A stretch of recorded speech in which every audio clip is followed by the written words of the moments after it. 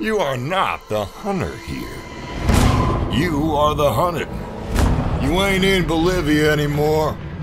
Those rules don't apply here. You can't just shrug off bullets and run your way to safety. You're gonna have to survive. You're gonna have to lone survivor this shit.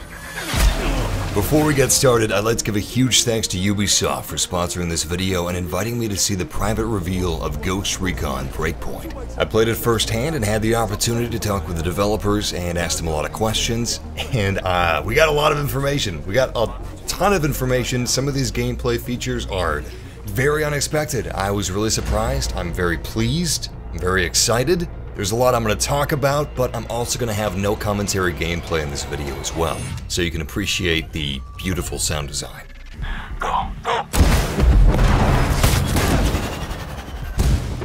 But first, I'm going to talk about the interesting gameplay features like the injury system, the survival system, terrain and movement realism, aka how I'm going to injure myself, tactical mud camo, carrying allies to safety.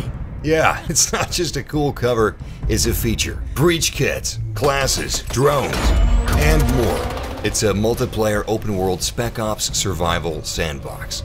It releases October 2019 and the gameplay you're seeing is alpha pre-release, so it's still a work in progress and this is not the final build.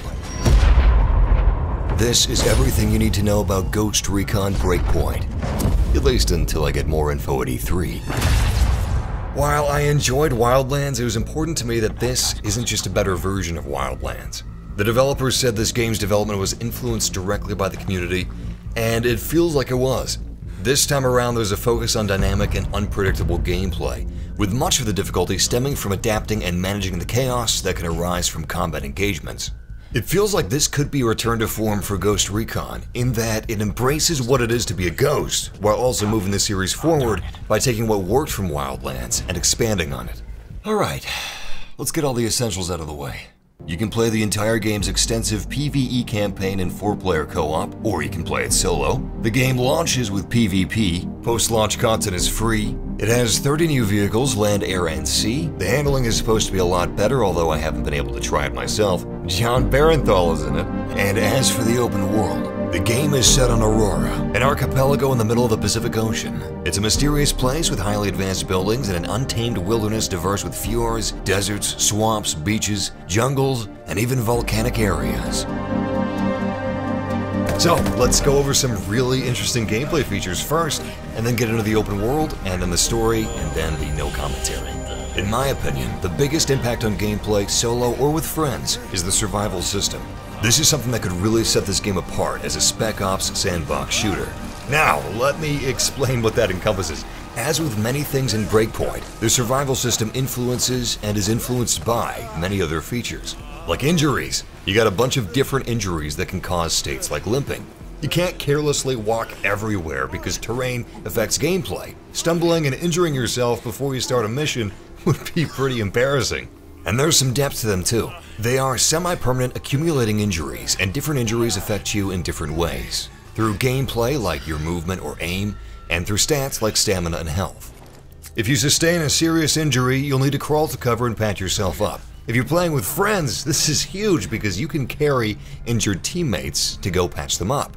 You can also load injured ghosts onto vehicles like helicopters if you don't have time to patch them in the field.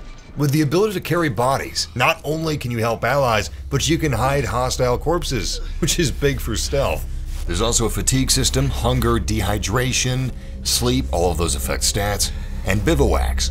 So crafting and harvesting resources is a first for Ghost Recon. Normally, I don't care for crafting in open world games, but here, it's leveraged as a way to make use of the environment as an extra layer to survival, not for the purpose of adding a grind. Crafted items like bandages or rations can be transferred between players, which is another layer if you're playing with friends. Tying into all of these survival systems is the brand new bivouac. This is another big innovation. Bivouac is a temporary camp that you can use to plan and prep for missions. You can change your class in camp, conduct weapons checks, mess around with attachments, craft various grades of medical supplies, or craft rations for boosts that can prepare you in different ways for the upcoming engagements by raising a particular stat. The camp also lets you choose how to manage your injuries. Since weather and light play such a vital role in mission approach and stealth, you can choose what hour you depart from the bivouac, and you have access to weather forecasts and light data so you can prepare accordingly. I don't know if forecasts are 100% accurate, but it'd be funny if they weren't. During my hands-on with the game, I noticed that there's a new inertia to your movements. The developers explained that the movement and animation systems were overhauled to feel more natural and work more seamlessly with the new terrain and injury features. And it did add a weight to my movements that made things more believable while not sacrificing responsiveness. This was a huge change from movement in Wildlands, in my opinion, and I think it was an improvement. The animations just look fantastic. Very natural, very fluid. Speaking of which, we also have new CQC animations.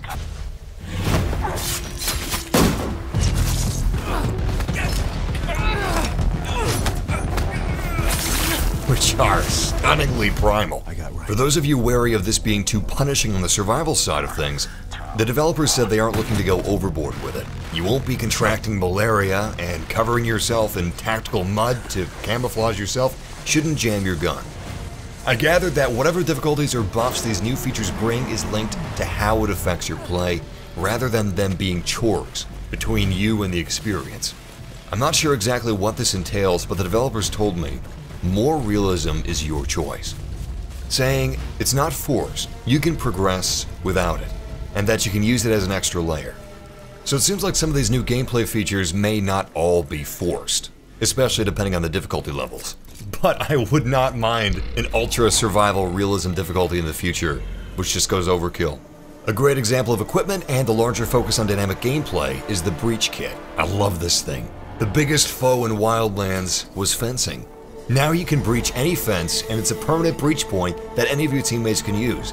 Devs said that these breach points won't raise suspicion with hostiles, which makes me wonder if hostile patrols will find vehicles you abandoned suspicious. Also new to Ghost Recon is the class system. You can change it to the bivouac so it's not a permanent choice, but classes offer special abilities and equipment, even special ammo variants such as sniper bullets that have increased range or accuracy. You've got classes you'd expect like Assault or Sharpshooter, but there's also Panther, which is centered on stealth.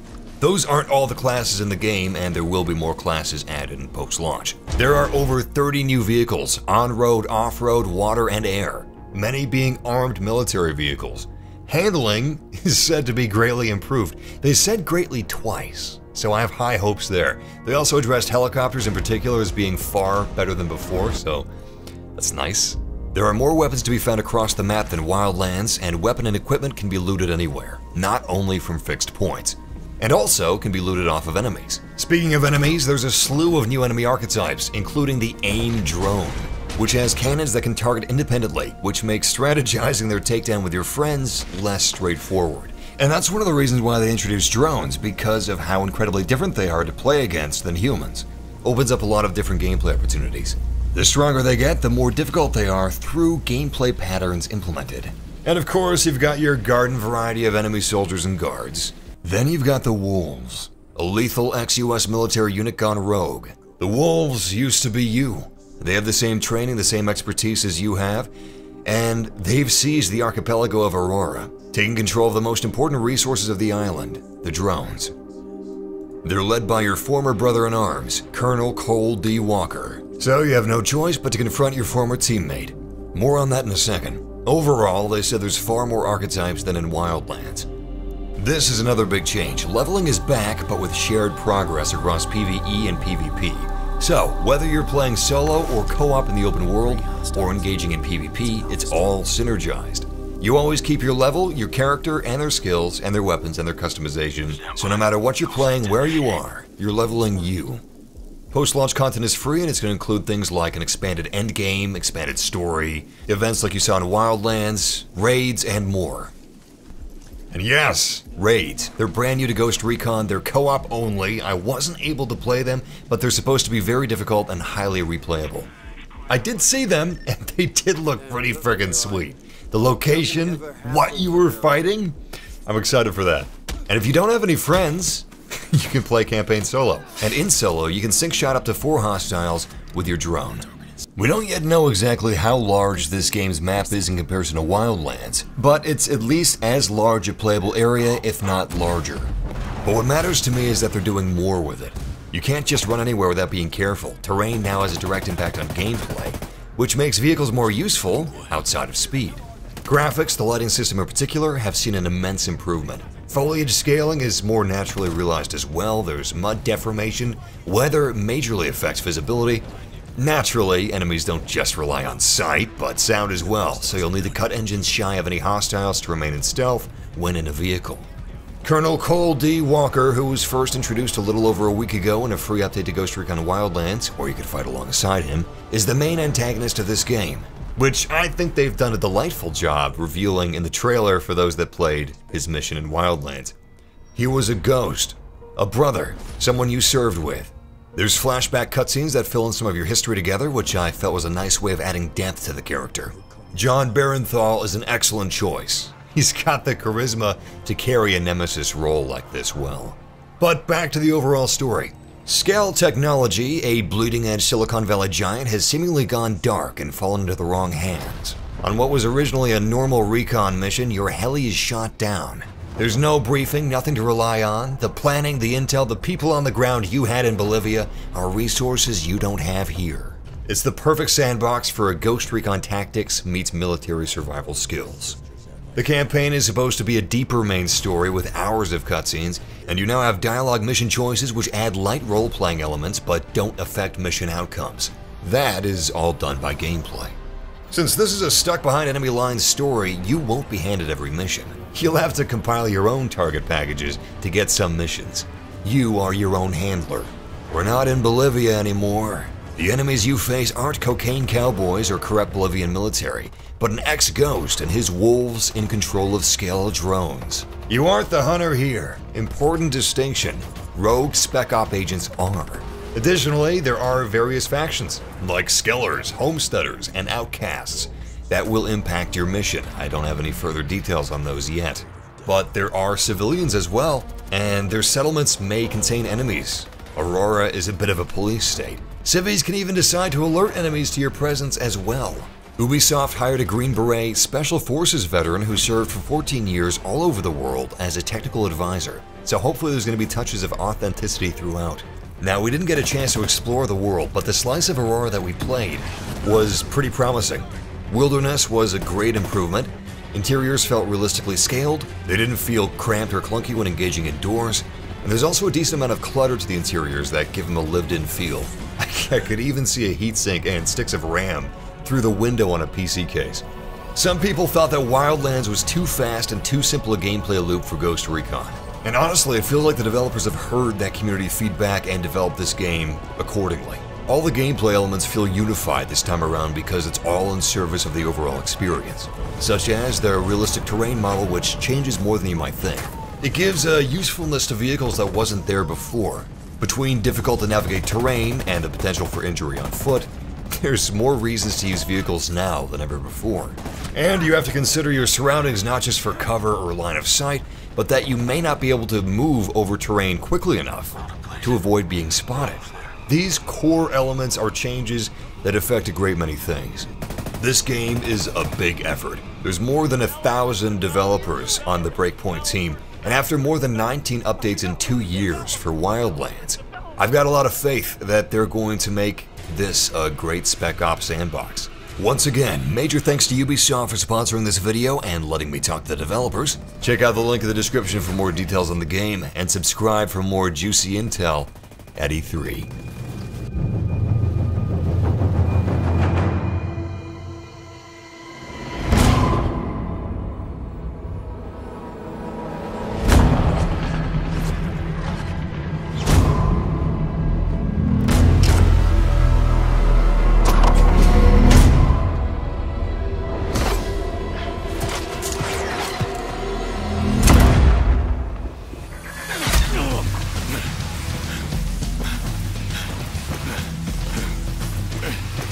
Ghost 1-1, this is Ghost Lead.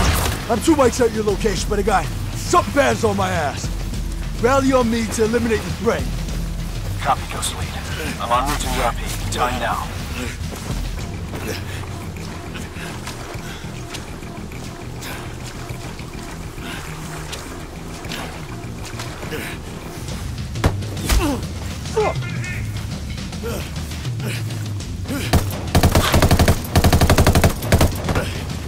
Oh, shit, that hurts.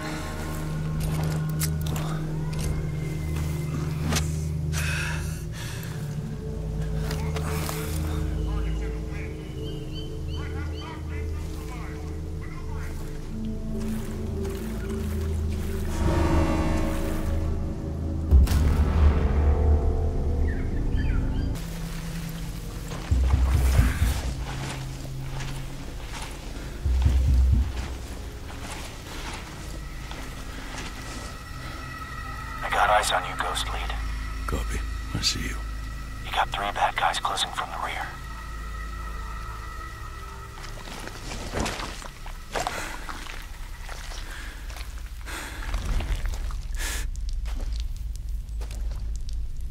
Nothing to report. I'm gonna continue my search. Reconning for location. You have hostile to my right. Copy. On target.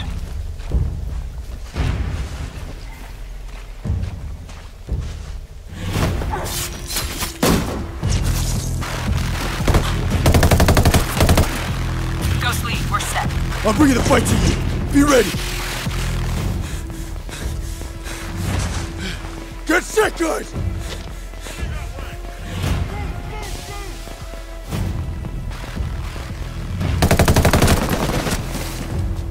Good cover. Bravo team will set a diversion at the gate. Me and 1-1 will infill the camp through the rear. Copy.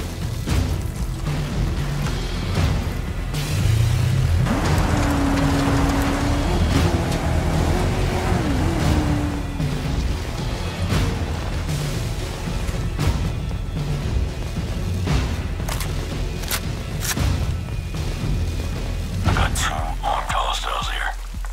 I got right. 3, 2, 1. Push up.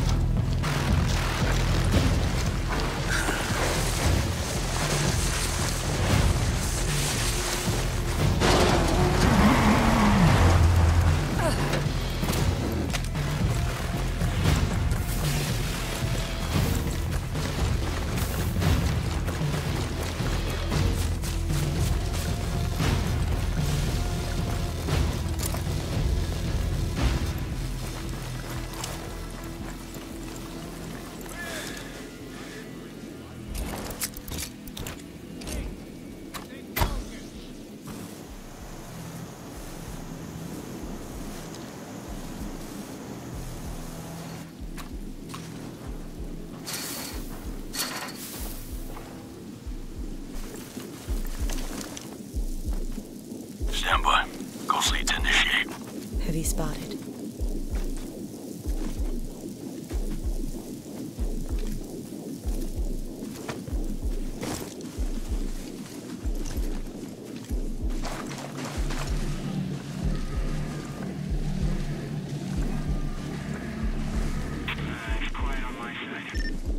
Damn, there's nothing here either. Nothing ever happens around here.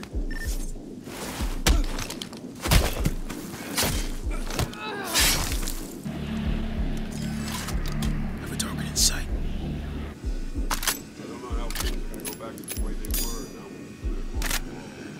Set. I have the drone. Drone's out.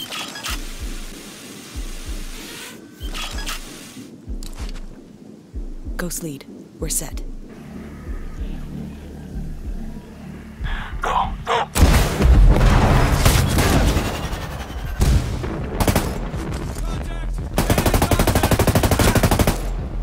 Let's move quick and quiet. Where the hell are they? These guys are dead! Alright, let's find these hostiles. Take point. I'm right behind you. Bravo team. We have hostiles inbound your location. Eyes open, boys. We have enemy movement in the area. Over here, I see him! Hit the target!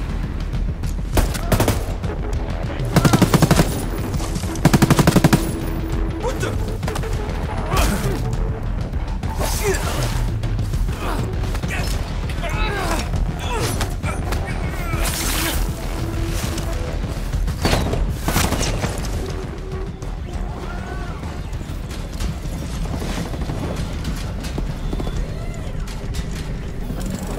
What the fuck is that?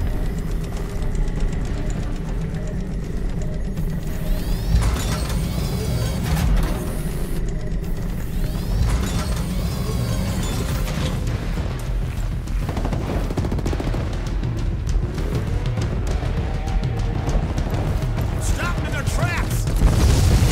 I got tango's over here! Take them on! Hit! I hit him! Hold in place. We're almost there. I'm moving! Moving! What the hell are you doing? No, no, no, no. I don't want to die. I don't want to die. Why are they doing this?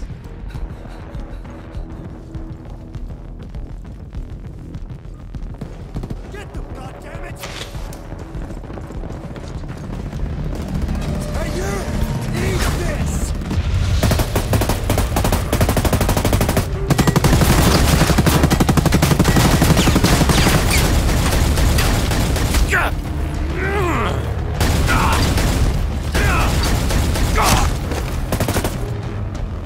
He's hit.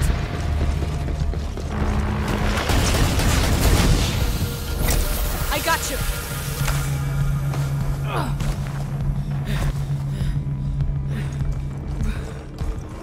I'm pushing forward!